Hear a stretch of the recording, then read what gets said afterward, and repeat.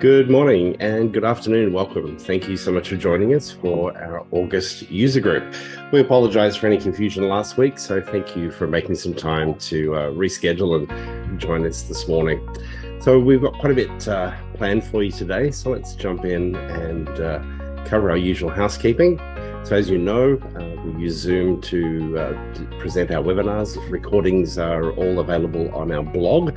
So you can visit the blog, and the blog post for this month will be available, what's today? Thursday. So probably by Monday next week, your time, we will be able to access that on our blog. But we'll send you an email anyway, so you'll have access to that. And of course, the Q&A, as is usually the case, please feel free to use the Q&A throughout the meeting. Just be aware that everybody can see those questions, and which is good because then you can upvote. So if they're asking the same question you wanted to ask, go ahead and upvote that. You can also use the chat function if you'd like to ask a question of myself or one of our facilitators. So we'll be more than happy to answer those for you. All right, let's jump in. And well, I should introduce myself for those that haven't joined us before. My name is Derek Bell, the host for this webinar, and we run these each month. So once you subscribe, which you've done by registering for the user group, you'll receive information from us each month to come along and join us. And if you've got any input for topics, we'd love to hear from you. So please reply to any of those emails. They all come to me, and I'd love to hear from you as to what you'd like to have presented and topics you'd like covered. So please feel free to provide some feedback. We'd love to hear from you. All right, our agenda for today. So which is it? Is it a welcome campaign or is it an onboarding campaign? That's the first question we'll answer. We're then going to dive in and have a look at your audience and really trying to understand who that audience is and why you're trying to communicate with them. Then we want to explore a topic around asking the new subscribers to do something of high value. And we'll expand on that for you and introduce you to 5 particular strategies to help with the welcome campaign. We'll then look at a welcome campaign that we run at Marketing Cube, so you can have a look at that just as one example on a campaign canvas and some of the various considerations that you might want to think about as you're designing your campaign. And then we have some update information for you for release 22C, which is underway at the end of this month for everybody. And I think that some are at the end of, or the beginning of September. So in the next 2 to 3 weeks, everybody will be on release 22C. Okay, so first question, what is it? Is it a welcome campaign or is it an onboarding campaign? Sometimes these terms are used a little interchangeably. So what we wanted to do is try and expand on that and just get some clarity in relation to what we're covering today.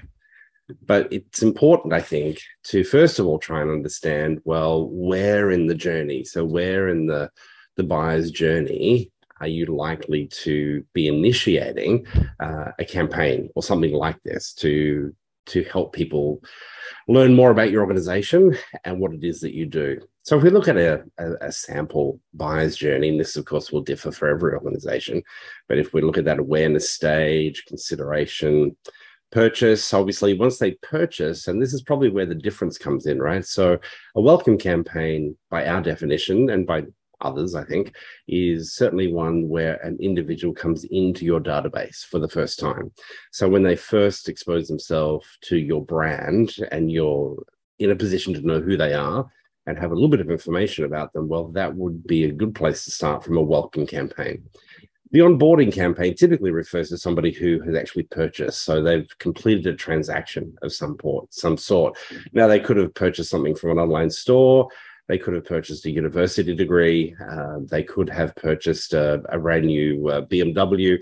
They could be a whole range of things. They could have purchased, $100,000 worth of consulting from your firm. So now they're a client or a customer, and so that process becomes a little bit different. But what we want to try and understand is from that welcome campaign, where in this stage do we want to drop in a campaign and actually welcome them to your organization? So we want to make that seamless, and hence the point of the jigsaws there, kind of bringing those stages together. And so we can sort of seamlessly identify the right place and the right time to kick off that particular piece of communication. So expanding on that point, where in the journey, there are a range of different things to consider. If you think about it from a welcome campaign point of view, it's really an introduction to your brand. Okay, so whether you're, again, a university, a consulting firm, car manufacturer, whatever the case may be, what we want to do is introduce people to your brand. Now, there are certainly some interesting stats and figures that help us understand how different age groups and different generations want to engage with brands. And we'll talk a little bit more about that as we go further through the session today. And it may be part of that welcome campaign is, how would you like us to help you? I always like to think about the university, the prospective university student. They've probably got loads of questions, and universities generally are really good at facilitating processes to help answer those questions. So during COVID, we saw a huge escalation in webinars as one way for people to do that.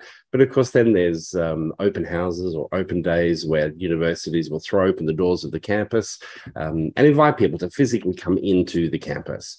And again, through COVID, we saw even hybrid experiences there, which were great for the international team within the marketing departments of those universities, because all of a sudden, they were able to offer this fantastic experience virtually without the need for individuals to fly. And when they couldn't fly, there really wasn't a lot of options. So it was good. It really helped to propel that concept of a hybrid event into that part of that whole welcome experience. So in that welcome campaign, you probably also want to, they've probably come into your database with a specific exercise in mind. Maybe they've downloaded some content. Perhaps they've expressed interest in a particular course of study or a particular service that you provide. And there may be complementary things that you would share with them. And so it's a good way to think about other subscriptions that you could offer them. And thought leadership, again, depending on your industry and what you do, but certainly thought leadership is a good way to help build credentials of who you are. If we look at the onboarding campaign, probably a little bit different, right? So it's now post-purchase. It's a new client. It's a new student. It's opportunities for cross-sell, upsell. It's teaching them how to, or educating them, how to engage with you as a firm. So if I've got a query or a question, or I have a support query, how do I do that? Is it through email? Is there an online portal? Do I talk to my account director? How is it I engage with the company and with the brand? And also potentially it's an opportunity to introduce the new customer to specific individuals within the business or within the university as well. So the welcome and onboarding campaigns, slightly different in their objectives, but our focus today is very much on the welcome campaign. So these, some of these points that we've captured here are from a blog post from Chad White. Chad is the head of strategic research, I think it is, at Oracle. Chad's published his, you've possibly heard of Chad and maybe even seen him speak at different Oracle events over the years. But he's a great speaker and has done a lot of excellent thought leadership in relation to marketing automation at all levels, B2B, B2C, etc. So these are some of the points that he pulled out. And so from a welcome campaign point of view, it's about that first purchase.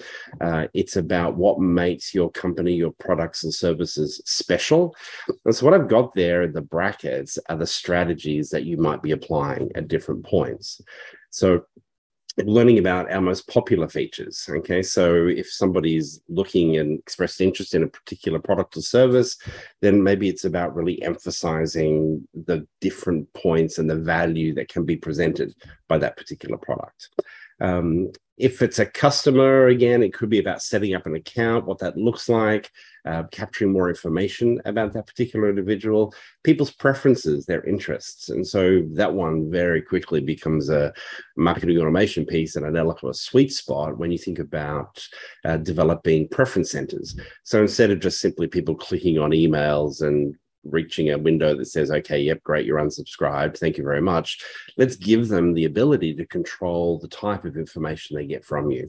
Now, of course, that's hopefully not the first time the person sees that preference center. Let's make sure we get that to these people as early as possible. So from a welcome campaign point of view, definitely welcome and send out that email and then invite them to do more. And we'll talk a little bit more about some of those things here shortly. Maybe there's loyalty programs. if you're in finance, maybe it's private label credit cards. You're signing up for additional emails from different departments on other topics that could be of interest. Expansion, are there sister brands to think of that could be a worthwhile introduction? Are there mobile apps, social media, refer a friend? All of these different themes are worthy of consideration and unique to your individual business, obviously. But just wanted to give you some ideas there. So in the context of a welcome campaign, I just wanted to try and get a little bit of a gauge from you. And okay, so I've created a poll and now Zoom's telling me it's not available. Okay, so apologies about that, guys. I can't capture that information from you. But really what I was trying to gauge, and maybe you could use the Q&A or the chat if you wanted to drop in, just curious as to who's got their, who has a welcome campaign that's in place today. So maybe you could say, in place. Another one would be that you're considering it, looking at a welcome campaign, or perhaps you're not interested. But I suppose you're here on the webinar today, so you're probably interested at least in the webinar. So yeah, be curious to understand where you're at in relation to welcome campaigns. But let's soldier on. All right, so the first key point that we really need to think about from any welcome campaign is defining the audience. So who is it that we're actually trying to engage with? Let's jump in and look at that one. So with the welcome campaign, you've got that one chance. This was some of the comms that we put together to help promote this session or this webinar today, was really around that language that you have one chance to make an outstanding first impression. And so we want that first impression to be simple, elegant, and fast, usually is what's needed. So I don't know about you, but sometimes I can get a little bit hung up on how good the technology is and what the technology can deliver. But we really need to put ourselves in the shoes of the customer or the client or prospective student, whatever the case may be. What do they want? And they usually want fast, simple, elegant, clean, efficient. They're all the types of things they're usually wanting to do, right? So they don't want to have to spend hours navigating around your website to kind of subscribe, or if they're genuinely interested, we want to make it as easy as possible for them to not just find information, but proactively engage with you through some type of a form submission where there's an exchange of value, them giving you information and you hopefully in turn being able to return with something of value for them. So we need to get some clarity around who the audience is, and there'll be a whole range of ways that you will do this. But at the end of the day, we need to think about the long-term goal and heading towards a marketing qualified lead. So who qualifies to enter your welcome campaign? So who is it you're actually targeting? So there'll be a whole range of people that you're probably looking to engage with, and depending on who you are on the call today, it could be around prospective students. So we could be talking higher education. It could be business professionals. And within business professionals, there's probably a whole swag, right? There's the C-level executive, mid-level executives, and then maybe perhaps managers, individual contributors. And depending on how you go to market and how you present your products or services, then the way you talk to the C-level executive is probably quite different to how you might talk to the manager. So if that's the case, we need to think about the very early stages of that welcome campaign, that perhaps things like job category are a good way to sort of be able to get that information so that you can differentiate your audience as you're progressing. If you're a sporting club or involved in community-based activities, etc., fans or members, whatever the case may be there, again, there'd be all sorts of tiers. I suppose you'd have members who are paying to be a member. You might have honorary members. You may have past members that you're trying to reactivate, etc. There's all sorts of people in that area. I suppose you'd also probably be looking at sponsors as well. So those who are financially contributing potentially to a team. Then the last one, and look, there's probably loads more, by the way, but maybe it's families. It's your mum, dad at home. It's community groups. It's children. Not that you'd be marketing to children specifically, I'm sure, but probably to community groups, etc. So the first thing we want to do is be able to identify and be quite specific, not just simply create a single welcome campaign, that is just generic for everybody, because everybody's a little bit unique, but we probably want to take more of a persona type view. Now, how do these people get into Eloqua? That's probably the first key thing to really try and understand. And as I sat down and sort of started to brainstorm entry points, I wasn't sure the slide was actually really going to be big enough to capture all of them. So these are just a range. Okay, so if you consider all of these different points, the CRM would be through integration. Social could be through apps that you're integrating within Eloqua. The website, again, you might have form submissions there integrated. Webinars, things like Zoom, for example. Events, now events might be in-person events, or they could be webinar type events, depending. So we've got to work out how we get that information from those events into Eloqua. Preference centers, people come to your website and click on subscribe and bring them to a subscription center or preference center, depending on the language you want to use. And they come directly into Eloqua. More subscriptions, the contact us, trade shows, open days, or on-campus type events for universities. Lists, you'll notice there I've got lists in brackets, sort of not ideal.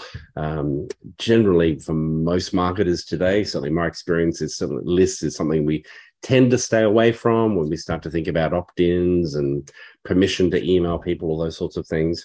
And don't forget partners. Okay, so partners can be another way to people may eventually come into your system.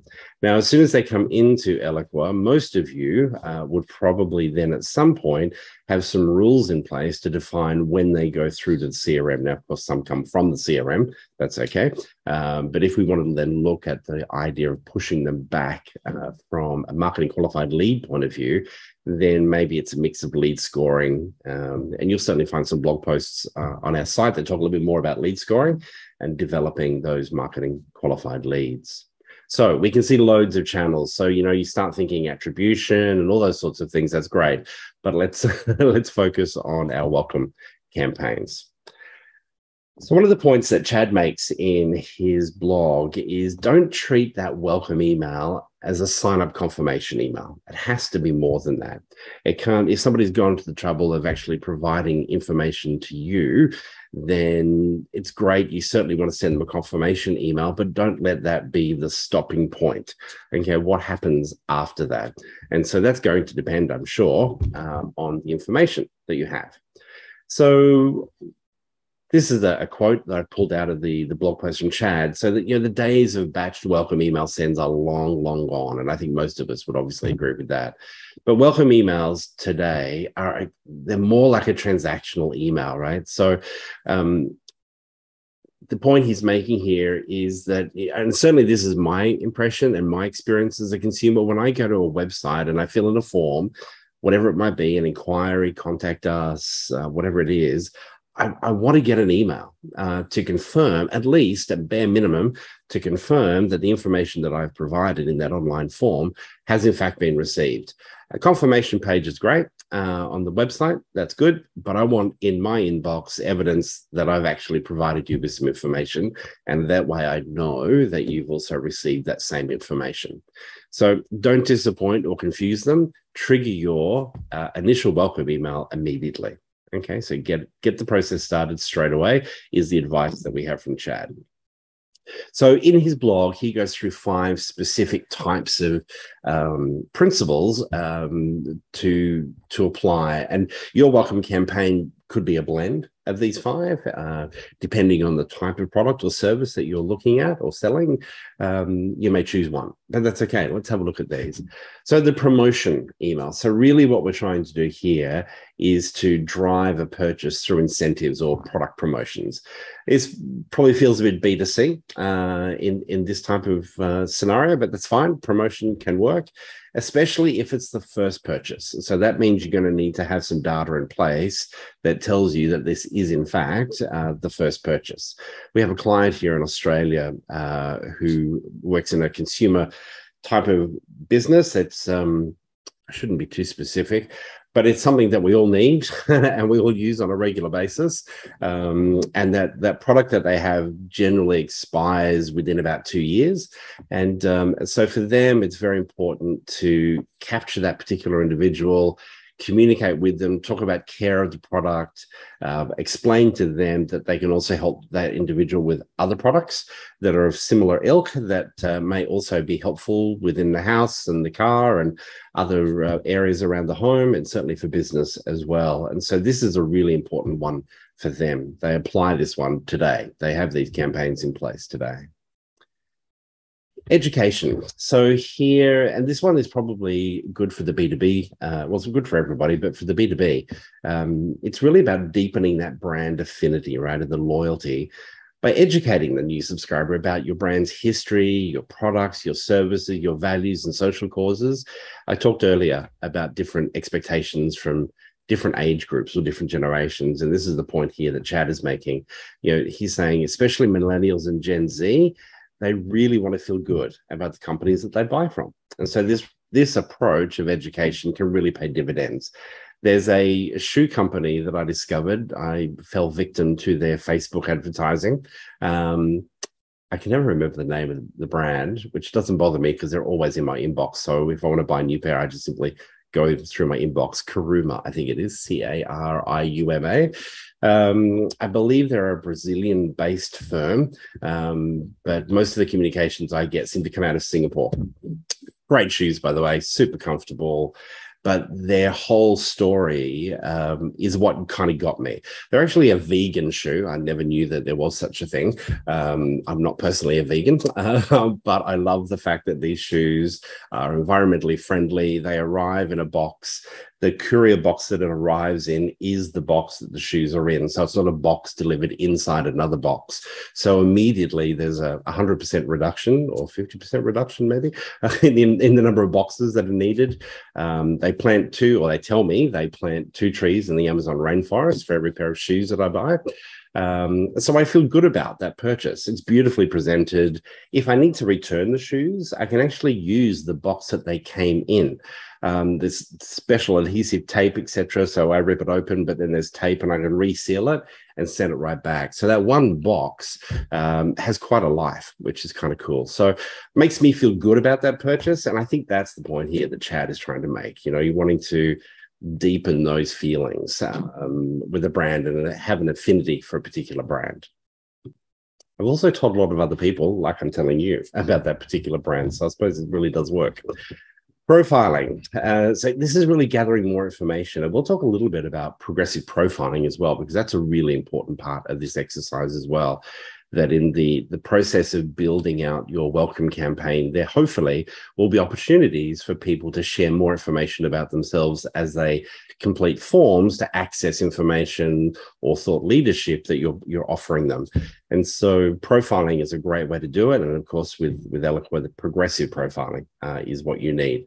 So what we need to do is we need to be really smart about the questions we're asking at these various points and making sure those questions are questions that we will actually be able to do something with and to tailor the experience for that particular individual further, but also be able to provide good information to the sales team as we present them with marketing qualified leads. Expansion, so connecting the new subscriber through additional channels. So it could be as you look at different social channels, maybe there's direct mail type catalogs. There are a whole range of channels, obviously, that we can meet with people, and an omni-channel approach generally is always the best approach. So the more opportunity they have to engage with your brand, and the more valuable that customer tends to be.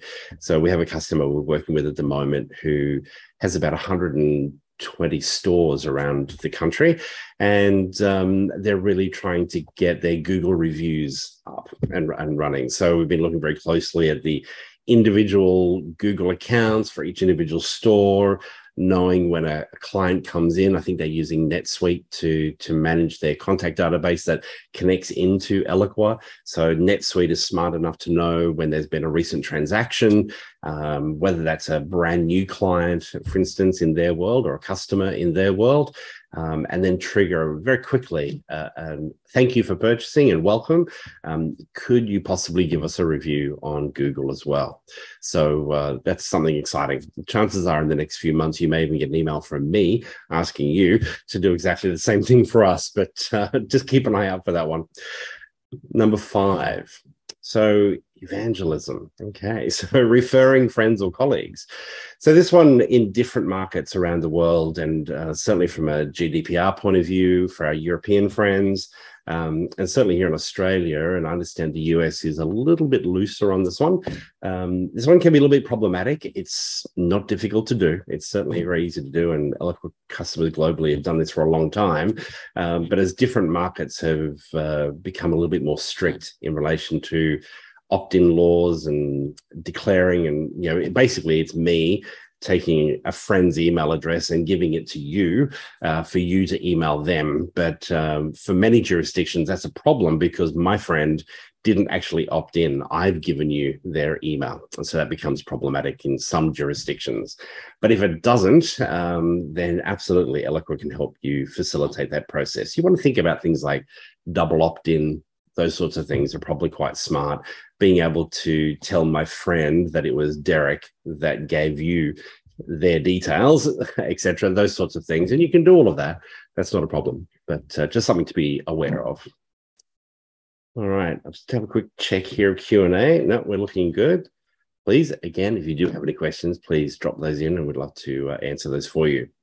Okay, so what could this look like on a campaign canvas? Now, many of you who have subscribed to the Eloqua user group will have in fact been through our onboarding campaign. And so I'm going to show you that canvas here in just a moment. It's in two parts, and I'll explain why it's in two parts. But the key thing here, as with any welcome campaign, is to start with the audience and the campaign objectives. So once you've done that, then you can start to map out the experience on the canvas. I generally find it much easier to do my brainstorming on a campaign canvas versus on a whiteboard. It just, I don't know, it just works easier for me. If we're in a room, I can put the canvas up on the big screen with the team, and we can kind of work out and develop what it is that we want to do and the experience that we're trying to deliver. But having some clear objectives up front as to what you want to achieve with the welcome campaign, what do you think the person wants to receive from you? How can you add value to what they're doing? What's also going to add value to you as an organization? And is marketing qualified leads the objective out of the back end? So let's jump in and we'll have a look here. Sorry, let me just focus on these things. So start with your audience and campaign objectives. And this is just a quick revisit of some of those points from Chad. So are we making a welcome campaign that is purely educational? Are we going to drop in some offers throughout that process? And by offers, I don't mean necessarily products or services. It could be thought leadership, for instance. So things that are of high value to the client, but easy for you to provide. Are there cross-sell, upsell opportunities? What's the duration of the campaign? Is it going to be a 2-week exercise, a 3-month exercise? If it's a 3-month exercise, what sort of frequency are we looking at? Are we looking at every 2 weeks, every week, etc.? Once you do that mapping, then you start to get a better idea of your content and what your content needs to be across that process as well. And depending on, again, the type of organization you are, will it be personalized? Will it come from the brand, or will it be from an individual? Could it be from an account director or somebody that manages a particular market? All those sorts of things. So things to think through, because again, that will impact your comms a little bit. But let's jump in and have a look at a campaign canvas. So here in Eloqua, and I'll zoom in here in just a moment. Make that a bit bigger so you can see what's going on. Okay.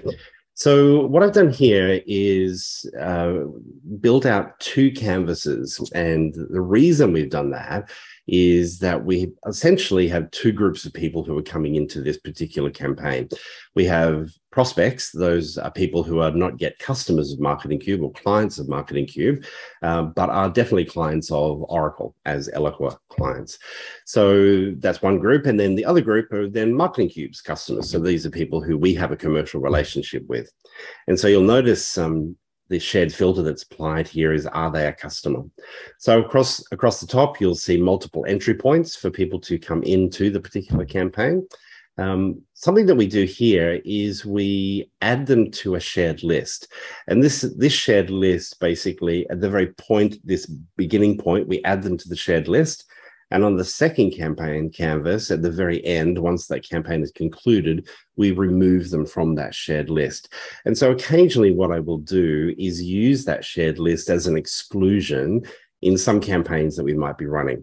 So if we've got people who are going through the welcome campaign, then what we'd like to do is just sort of back off and maybe just hold off with any other invitations to other different types of webinars. Obviously, we'll always include invitations to the user group. That's why they've subscribed. But it's helpful sometimes to be able to use that as an exclusion for other things. It's a nice and simple thing to do for your campaign. We also apply a join date. So we use Eloqua's form capability and programs to apply a join date. And you'll notice that on some of our communications, you'll see that you've been a member since, usually just under the hero image on most of the emails that we send you. We do a little bit of contact washing machine to trigger off a few different things. And then basically this becomes the confirmation email that the person receives. So it's sort of a welcome, good to have you with us. This is what you can expect over the next few weeks. We'll talk about this, this, and this, etc.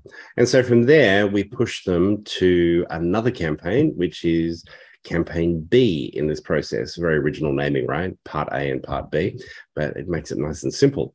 So all right, so essentially all flowing in from the other campaign that you can see right there, and you can see the numbers all floating around there. So this is obviously live. Now, essentially what's happening is down the left-hand side are the different communications that are sent to our prospective people. And you'll notice here that we've also got those who have registered for a user group and for those who have not registered for a user group. So how do we do that? So we use a template every month. We access a template to create the form for the registration of the user group. And in that process, one of the key things we have is a shared list, and that particular shared list is nearly 8 years old, or at least 7 years old, and it's simply called all-time user group registrants. Very simple.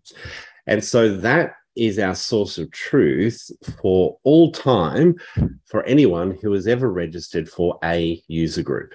And so what we're trying to do here is the messaging in this one is, well, here's our first topic, blah, blah, blah, blah, blah.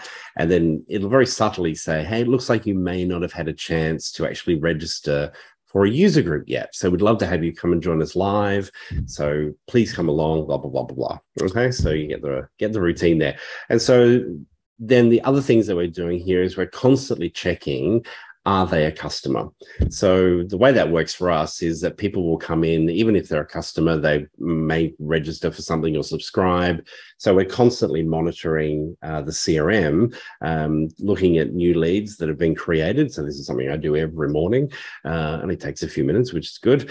If I spot a brand that is a customer, I then quickly convert them, etc. So eventually they'll move over to be a prospect. So while most will start in this area, and they'll all move across, well, not all, but a good portion of them will move across here to a customer theme for the welcome campaign. So again, just slightly different type of messaging in relation to the way we talk to people and present different ideas.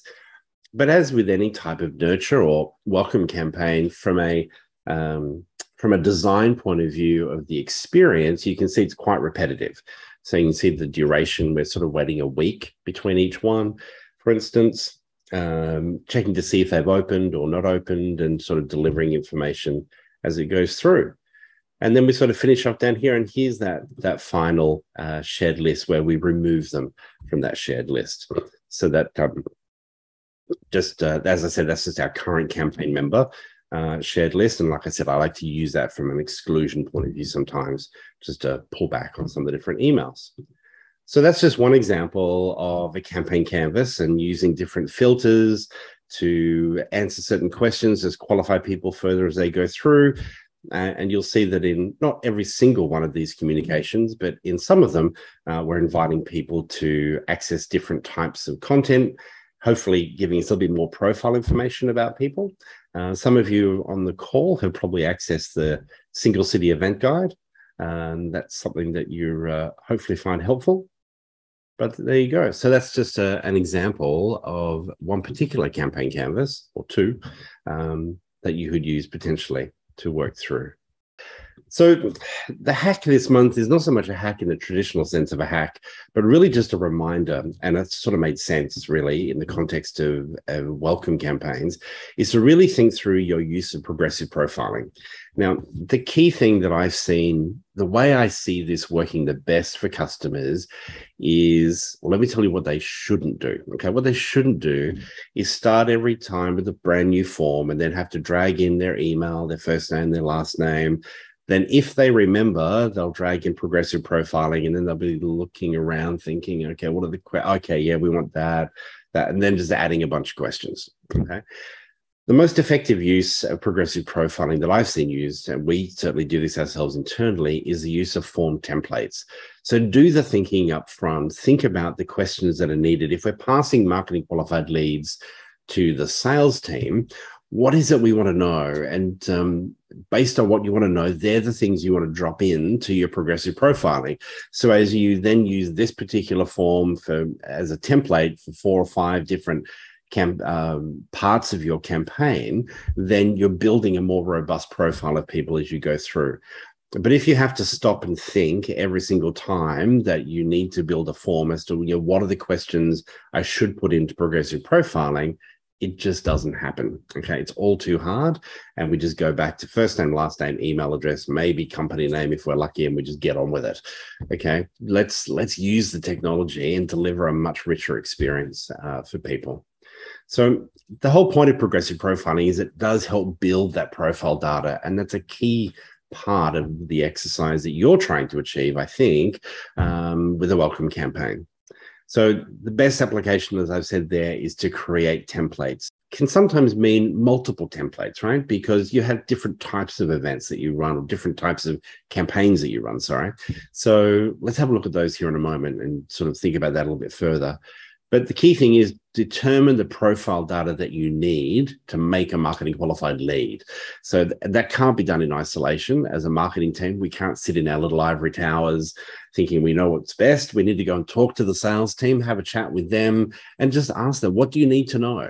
For some organizations, a cell phone number or mobile phone number is fundamental. If you're, as marketers, going to send a lead over to sales and there's no phone number, that's of no use to some salespeople. They have to be able to pick up the phone and call the person.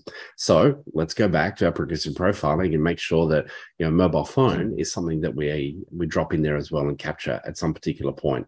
One example. Use that form in future campaigns. Okay, save it as a template, use it, and then reap the benefits of it. Look, I'm sure everybody's done it. We've all taken an old form and gone save as, and you start to change a few things, you hit save, and you get these error messages. Now, these error messages may as well be written in Egyptian code sometimes. They're not overly descriptive. You really have to have pretty good, solid experience with Eloqua to be able to figure out what some of those error codes are telling you. So, and that comes about because you're changing things, you're removing dependencies, you're adding new things, etc., and the form gets confused, essentially. So all of that pain can be gotten rid of if we simply use templates to go through that process. Now, of course, there'll be different form templates that would make sense. And we've certainly done this ourselves. So we basically have ours broken down to event registration. So that would be an in-person type event, because the things we ask, the questions we ask, like dietary requirements and those sorts of things, are different for an in-person event. Accessing thought leadership is another one as well. And that one will differ slightly, probably based on each individual piece of thought leadership. But from a template point of view of a form, the fundamentals would be the same. Then webinar registration, again, slightly different to the in-person event. Still giving you opportunity to ask a whole range of questions. And then subscriptions. And maybe you've got various subscriptions that you're inviting people to subscribe to. So you may end up with a few different types of templates, but at least these become a baseline for you, and you can build in your progressive profiling into each of these templates. It's so much easier generally to access a template, bring it down, and if you need to remove something, it's very easy to do that. The hard part often is remembering to add something to a form. Okay, so have a think about that, and hopefully that will make life a little bit easier for you. So let's just quickly have a look at the design editor, the form design editor, that is. And just quickly, if you've not seen progressive profiling or something you've not played with, let's have a close look at what it looks like. So again, this is actually the September user group registration form. So you'll receive this. You'll get a sneak peek. There you go. You know, it's all about the campaign canvas next month. But this is it right here. So it's highlighted in blue. And the controls that you've got here are around list and staged. We've got this currently in list mode, which means that we're able to identify how many fields we want to display at any one time. We can randomize those. I choose not to generally randomize because I typically will put the questions that are of greatest importance to us at the top, and then from there, working the way down the list from a priority point of view. One of the key things I like to do is definitely only display empty fields. I don't want to ask the question again and again necessarily. So it is feasible that some of you may well have answered all of these questions, which means that you'll only see what you see here at the top of the form. And then, would you like an SMS reminder? And if so, what's your cell phone number? Okay, so it's as simple as that. So from a build point of view, sorry, if we go back here, you've got progressive profiling. Here you can see it's grayed out because I've already actually got it added. But like any of these, as you drag any of these into the center of the page, you would do the same with progressive profiling. And initially starts off with just that teal colored box that you can see. And then it's a matter of taking any contact fields that you want to grab.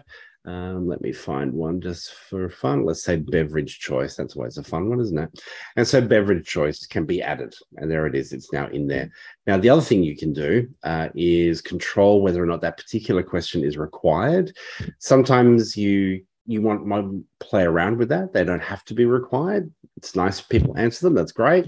And the usual suspects there in relation to options that you've got for any sort of field in a particular form. So that's how you add progressive profiling to your form. And then once you're done and you're happy with that, then of course you want to save it as a template. All right, so what's new and what's coming with release 22C? So a couple of key things. There's quite a bit buried in the release information, but a couple of the ones that really jumped out at us that I think are going to make people really happy, certainly is this one. So many of you will, I'm sure, have probably put a mail to link in an email at some point, or even on a landing page, where it may be, click here to email XYZ person or department directly. And so here you can see it might be admin@acme.com. So you've been able to do that for a long time. That's not a new function. That's something that you can do today.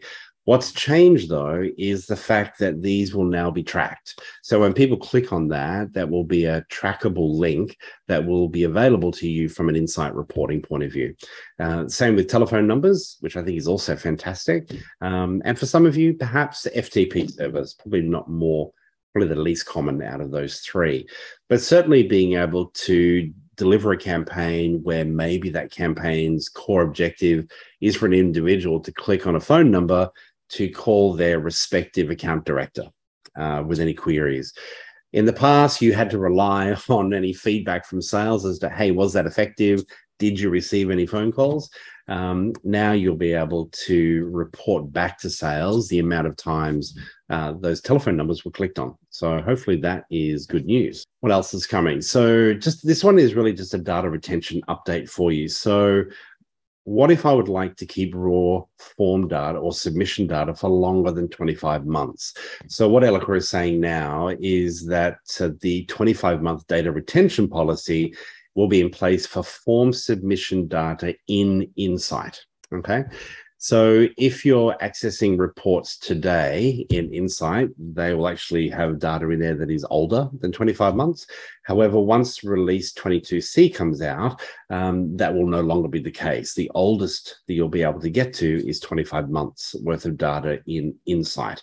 And I emphasize in Insight, different to looking at the form in Eloqua under form submission data. Two different places where that data is kept, okay? So please be aware of that. If there's anything currently sitting in Insight that you know that you're going to want, now would be the time to go in and potentially export that data going back to whenever you want to go back to. So hop onto that one before the release arrives. Now, If anyone needs any help or information or a bit of clarity around that one, please feel free to contact Marketing Cube. We'd love to be able to offer some assistance there if that's appropriate.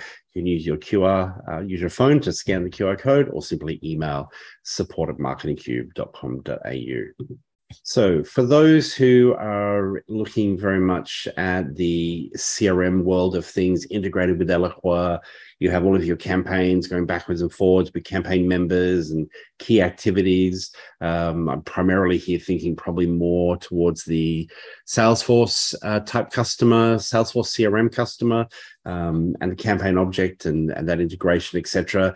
You will know that there has been a little bit of a glitch sometimes with CRM campaign IDs from the CRM coming into Eloqua, and then if people make changes at the wrong time, it can get a bit fuzzy. This is being rectified with these changes that are coming in place with 22C.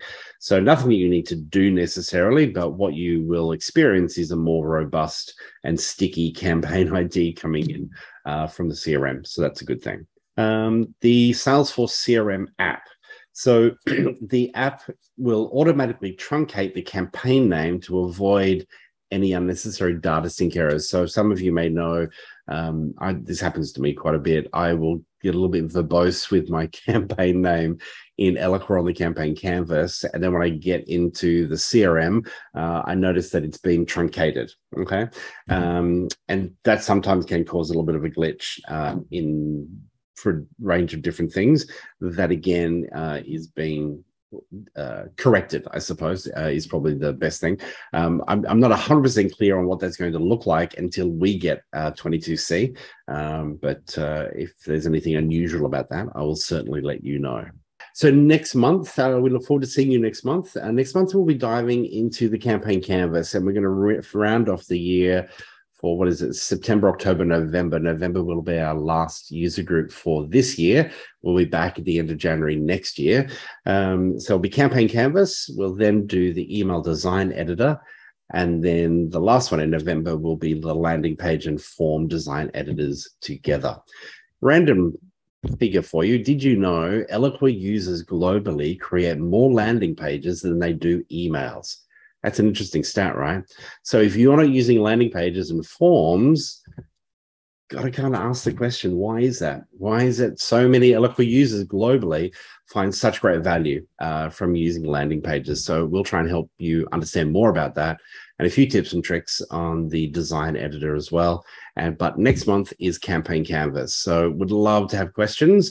It will be a very hands-on type of exercise, probably minimal slides. And we'll spend most of our time in the campaign canvas looking at the individual elements, looking at the configuration and what they can do, and giving you some examples of how you might use them.